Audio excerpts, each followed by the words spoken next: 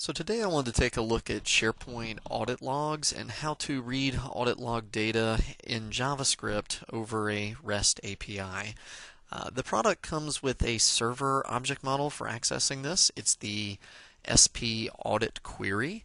However, we don't have a great way of running that on the front end from JavaScript because it's not part of the REST APIs yet. If you go to the Site Settings menu and come down to Site Collection Audit Settings, you have all these checkboxes for opening, editing, check-in, check-out, delete, and so forth. So if we turn this on, give it a number of days, hit OK, and do some activity on our site, what we'll see over here on the content database which backs that is there's a table called Audit Data, has a number of columns, and we start collecting all these events with GUID numbers and times and path to a particular file and view and whatnot in the libraries. It even has the user, some event data and XML, and just a lot of really detailed information.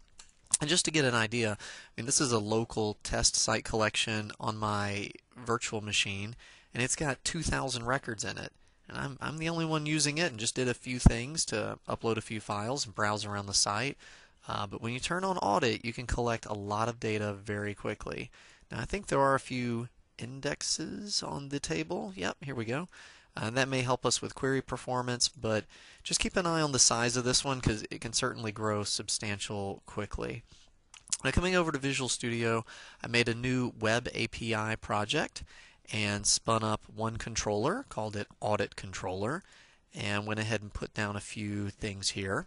I created a class named AuditParam, which are the parameters for how we want to filter data. So here we have the URL of the site, a row limit, a title of a given list, the ID number of a single item, a particular user we're looking for, a start and end time range, and then finally an enumeration of the audit event types. So you can leave these out. They're all optional. The more you provide, the more specific the query will become. And here we have a link out to the SPAuditQuery. Taking a look at the MSDN page for SPAuditQuery, this sort of outlines how we can do the filters and what the different members are. So if we come into this one, what we'll see are there's different things for a row limit, maximum number of rows, an event restriction for types of events, restrict it to one list, restrict to one item, restrict to one user, the start and end time ranges, but a lot of different parameters we can use to kind of filter this query and make it more specific. So I mimicked all of that in creating this param class, which allows us to post over some parameters and make a more specific query. So the get method will echo back an empty parameter set just to kind of show how it likes to communicate. The post method will receive parameters, open a connection to the site and the web object, spin up a new audit query to that site collection, because keep in mind the audit data is per site collection. So in the table structure we have site ID, it's very site collection oriented. These settings themselves are part of the site collection admin. So when we're talking audit, we need to be thinking site collection. And here we basically have, if the parameter is specified, go ahead and add it to the query. A few different data type conversions and casting, so like looking up a list title, turning it into an SP list as a way of invoking the restrict to list item, and kind of walking down the chain here of different parameters. And then we get to SPAudit event type. These are all the different types of events that could come up.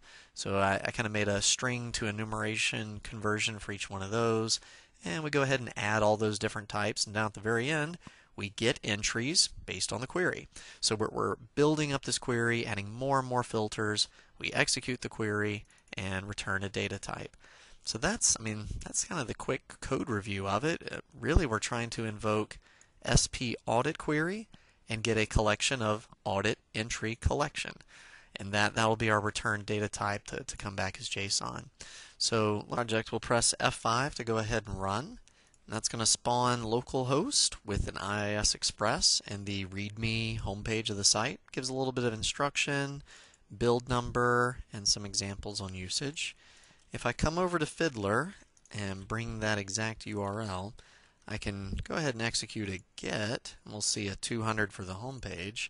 But if I add lowercase API, capital A for audit, then I'm invoking the get method over here, which should echo back our usage parameters. If I F8 to inspect, toggle to JSON, sure enough, there's all of our usage. Now if we come back over and we post, and we'll tell it that we'll accept application JSON, and we'll go ahead and give it a content type for what we plan to post.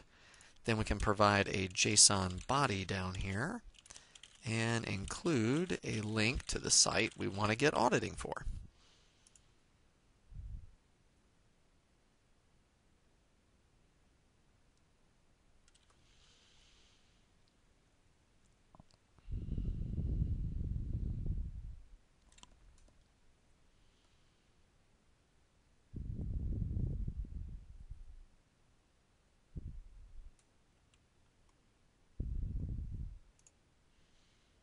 Okay, awesome.